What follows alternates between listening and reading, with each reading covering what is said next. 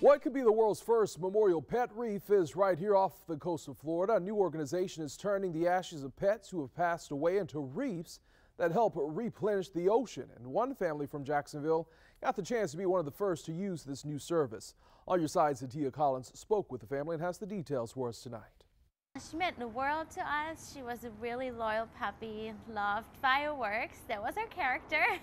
When Cindy Tenhagen lost her beloved Chow Hound mix Bella last year, she wanted a way to honor a pet that had been there for her family's ups and downs. That's where Pet Reefs came in. When we found out about it, it helps actually ocean life, so corals can grow. So we as a family decided, right, that's a great opportunity, and yeah, so this way she can live on, and it's a beautiful way to honor her.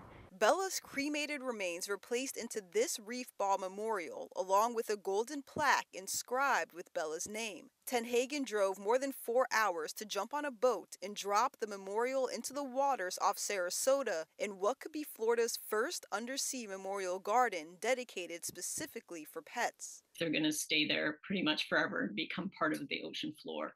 So it is, compared to like just scattering ashes, those are gone. This is a permanent resting place for someone or someone's pet. Co-founders of Memorial Reefs International say the reef ball's texture allows for coral growth and will become a shelter for fish and other marine life. Not only does it help the ocean life, but it gives families like Tenhagen's a spot they can come back to and remember their pet.